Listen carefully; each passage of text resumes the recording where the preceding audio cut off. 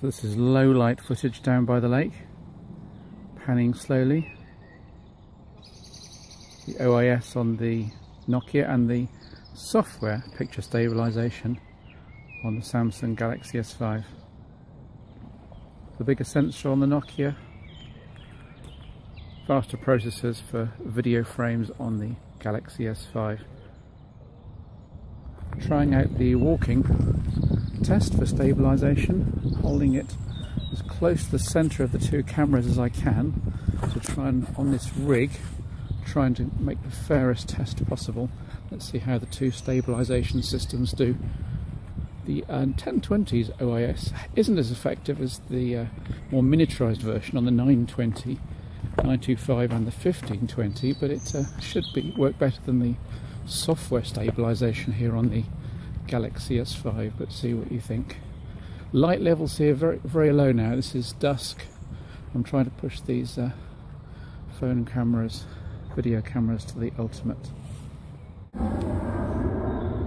So this is a good test. Bluebells, always a challenge to film or photograph.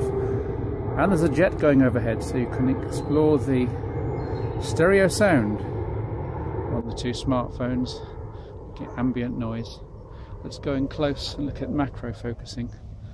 Of course, the size of the jig will mean that the exact framing will be slightly different, but you get the picture. Get the idea. Down by the jetty again panning slowly, looking at the colours. Certainly on the screen the Nokia Lumia colours seem to be a lot more vibrant in the video capture. Let's look at the detail on the ripples on the water. How's the autofocus coping in each case? The duck out there. What I'm going to do is zoom in on those buoys there. Now the Lumia 1020 obviously has the pure view zoom, and I think it's 4 times at 1080p.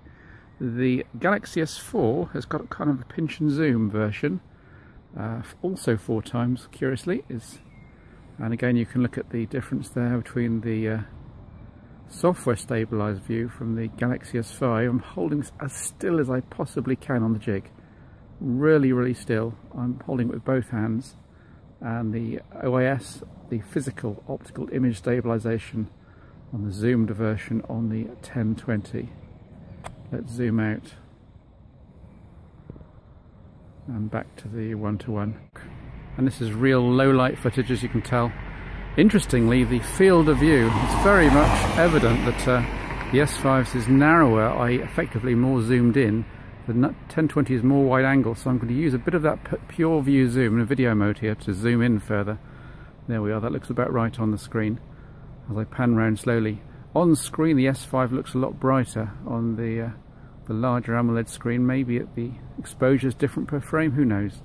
Maybe it's the ISO camera. The OIS should still be doing a pretty good job on the 1020 though. When the final MP4 is rendered, then hopefully we'll see just how noisy or how clean these shots are. And again, we'll put a bit of extra zoom in on both, just to give you a bit of real world feel there. This is 1.8 to 2 times zoomed in on each device, again looking at stability and looking at detail as I pan round very slowly.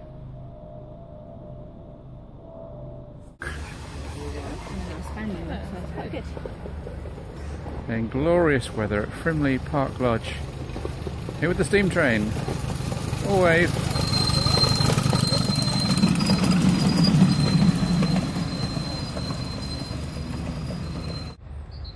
There we go. This is fully zoomed in at 4 times. Lumia 1020, Galaxy S5. I'll try and zoom out as it gets closer on both devices. It's a swipe down on the 1020 and a pinch out on the S5.